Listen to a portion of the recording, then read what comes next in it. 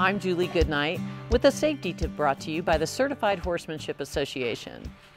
Whenever you're around horses, and especially when you're riding horses, it's important to have safe and appropriate footwear. That means you have a boot made with a sturdy construction, with at least a 1/2 inch to 1 inch heel and a smooth sole. You know, as with all your critical horse equipment, it's important to keep your boots clean and conditioned and disinfected. This will not only help with the longevity or durability of your boots, but will also help prevent cross-contamination between horse properties. Having clean and shiny boots is not only important for a professional image, but it also will make sure that you have a show ring ready appearance. I'm going to show you in 4 quick and easy steps how to have clean and polished riding boots. First, let's make sure you have all of the supplies and products that you need. Here's the stuff that I like to use when cleaning my boots. I like to have a stack of rags to use for the various stages. I want at least one of them to be a damp rag. I love using old pantyhose. It'll really bring out the finished shine in your boots. I use a variety of different sponges at different stages. I also want to have some brushes, some dry brushes for getting the mud and caked on stuff in the creases and seams of my boot. Sometimes I even need to use a hoof pick to get the more stubborn mud prized loose. And then there's going to be a few products that I'm going to use in my boot cleaning endeavor. First of all, I want some kind of glycerin soap that's appropriate for leather. I prefer a spray-on glycerin because it's easier to use, and I just think it does a better job getting into all the little nooks and cranny of your boot and then drawing out the dirt and grime that's gotten worked in there. After we soap the leather and get it nice and clean, we're going to want to have some kind of oil or a non-oily leather conditioner, such as this. I use a lot of this product. It helps keep all of my leather soft and supple and with a really nice feel, helps prevent it from being dried out. It also helps restore the natural oils of the leather that you may have taken out some of when you did the soaping first step.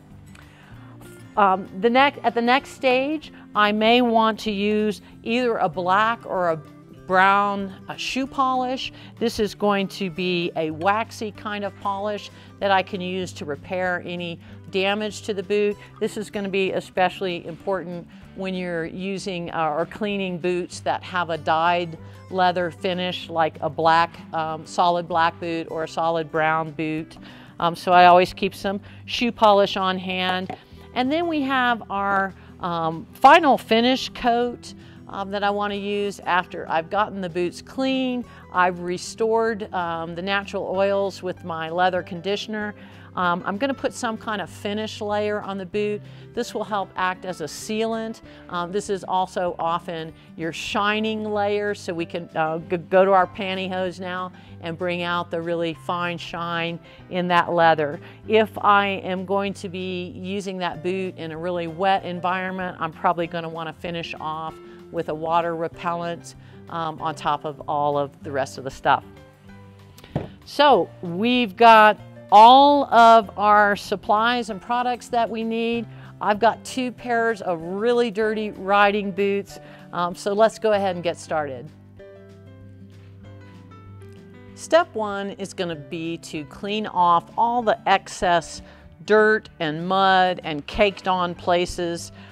If I have a sole of my boot that has any kind of tread in there, I'm going to make sure I want to take my hoof pick and get in and scrape through that mud.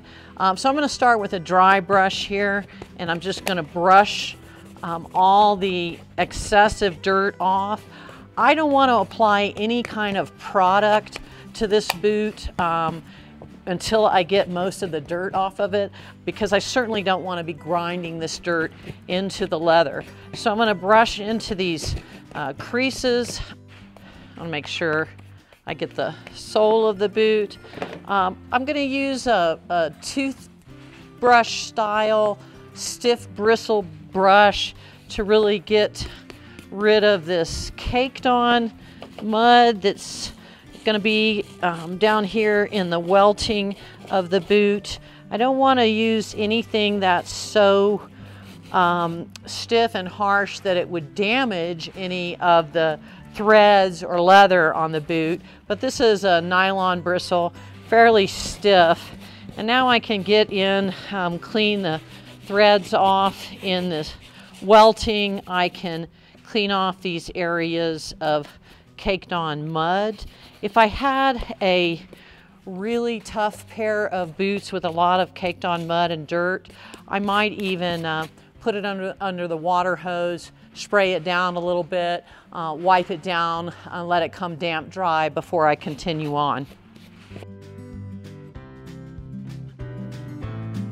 Now that I've gotten most of the dirt off, I'm ready for step 2, which is to spray on this glycerin soap. I want to really make sure I get into every nook and cranny of my boot. I'm not stingy with the glycerin and the soap. It's really important to allow this soap, this spray glycerin, to penetrate the leather. You'll see it kind of have a bubbly action as it actually, almost like a hydrogen peroxide cleans a little cut. This spray glycerin will actually start bubbling up and pulling out some of that ground in grime and dirt and sweat that you got from all that use around the horse.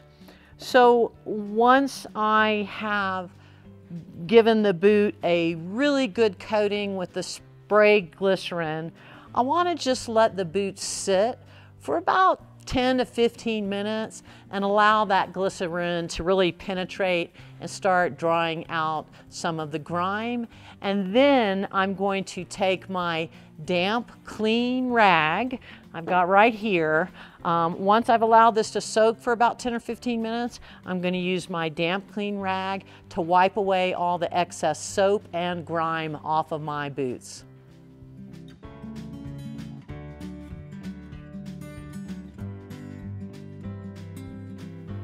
For the next step, now that we've gotten the boots clean, we've wiped off all the excess glycerin and grime and dirt. Next step is reconditioning the leather. I've went ahead and donned a pair of rubber gloves here just to keep the product off of my skin. So I want to be very generous with whatever leather conditioner that you're using. This is the place where you are really restoring the natural oils. I like to just use my hands because I can really work it into the leather. Again, I don't want to be stingy at this stage. I want to make sure that I'm putting a nice even coating. I'm working it down into the cracks and crevices where you have places of wear, like here in the creases above the ankle. I want to really work that product deep down in the leather. I'm not worried if there's a little bit of excess product on the leather at this point. In fact, I want to just keep applying it until I notice the leather is no longer absorbing any of the conditioner. So again, this is one of the most important parts of the whole cleaning process, is to restore the natural oil, moisture, and suppleness of the leather. So I'm really working it deep down into the welting here, between the shoe of the boot, if you will, and the sole of the boot. I want to make sure I get around the outside of the leather sole here. And again, if there's a little bit of excess product, I'm not worried about it at all. You'll find with your dyed leathers, such as with this black boot, you won't get at quite as much take up of the product as you do with an unfinished or undyed leather, such as these Western boots are. So still gonna work that product into all the creases and cracks, come around here where the foot of the boot comes into the sole of the boot. Make sure I get in all the nooks and crannies. So I want to put enough product on that that leather is absorbing and absorbing and absorbing the product. Once I've got a really good coating and I've worked it into the leather as best I can, I want to let the boots sit again for another 15 or 20 minutes. Make sure you're in a warm environment. If it's really cold outside or wherever you're cleaning your boots, it won't soak up quite as much product. So I want to let these boots sit for about 20-30 minutes even, absorb as much of this conditioning product as it will, and then I'll come back with a clean, dry cloth and wipe off and buff out any excess product.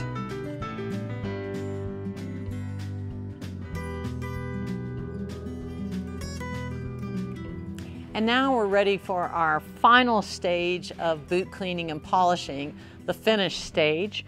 And at this point, I'm just dressing the leather up to make it look as best as I can. If you have a formal black boot, such as this English boot, or maybe you have a brown formal boot, or when the leather is dyed, such as it is here, you might want to touch it up with a little bit of black polish.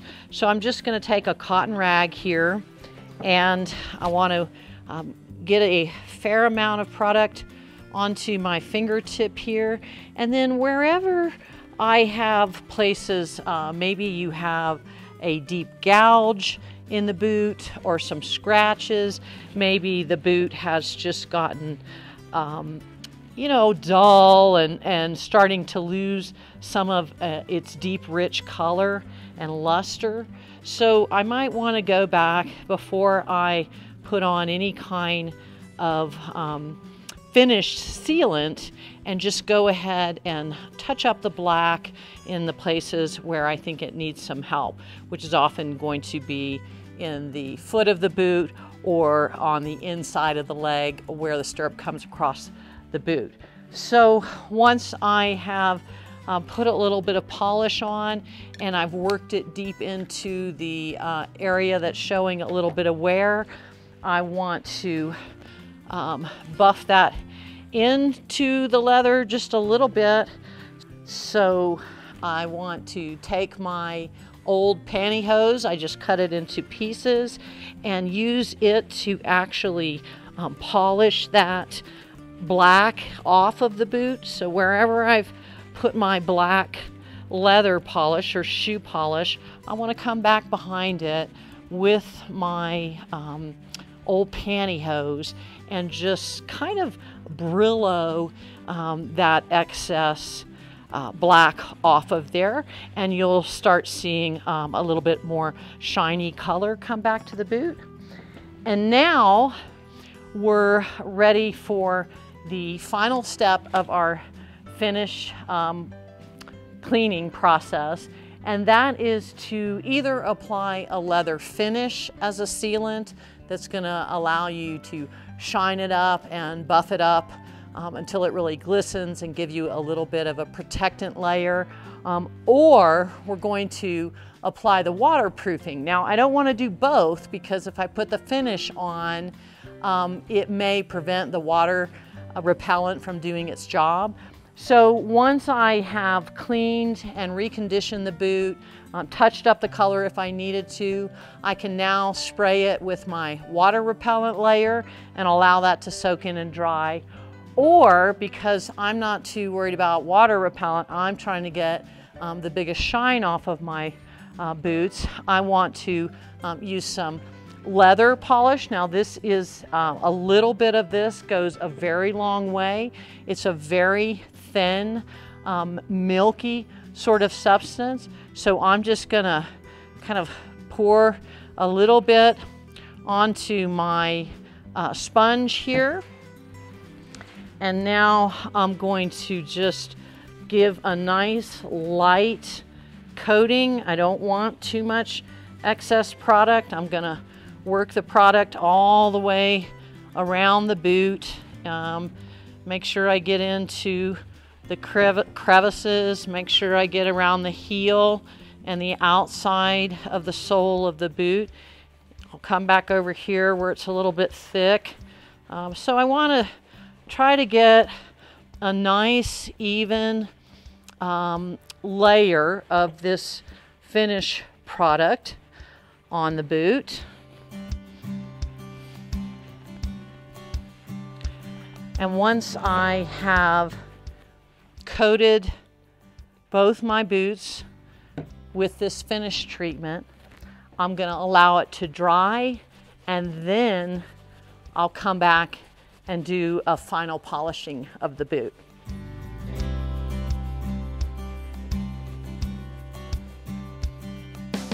For the final buffing, you're going to take your short length of old pantyhose. I find it's actually easier to put the boot on at this point so that you can get a nice buff. I'm going to stretch out my pantyhose and then stretch it across the leather, and I'm just going to seesaw back and forth, sliding it up and down the front of the boot. I'll come around back behind and get here at the heel area, all the way up the back side of the boot. And then finally, I'll come across the front sole of the boot and get to each side and the back of the boot as well. I've already polished up my English boot. As you can see, it has a nice, beautiful shine to it. It's ready for the show ring. So remember, keeping your boots clean and polished not only gives you a professional appearance, it also makes the leather softer, more comfortable for your foot. It will also prevent your boots from wearing out, in particular from cracking here at the toe. So remember, keeping your boots clean and polished is not only for safety, but for appearances too. I'm Julie Goodnight. This has been another safety tip brought to you by the Certified Horsemanship Association. If you'd like to find out more, please visit cha.horse. That's .horse instead of .com.